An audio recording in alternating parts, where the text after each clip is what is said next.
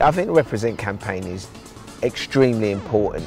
You know, I know we take for granted the fact that there's always going to be a supply of blood, and people from the BAME community just don't do enough. You know, it could be you, it could be me at some point in an accident or, God forbid, suffering from some sort of illness, and we need a supply of blood, and if the right blood isn't there, then it could be all over. So I think we can change, and we can change it now.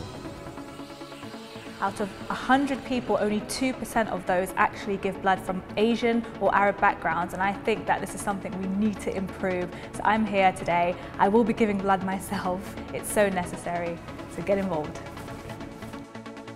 Anybody that is of colour, we need your blood. You need to donate blood. We actually need black blood and Asian people's blood. The reason because of that is because we have special blood. People that have sickle cell need this type of blood, and we're the only people that can help, you know what I mean? So my mother is a nurse. She used to be a dialysis nurse, and I know kind of how much it would help to kind of raise awareness for the community in donating blood, and hence why I'm here, trying to do my part.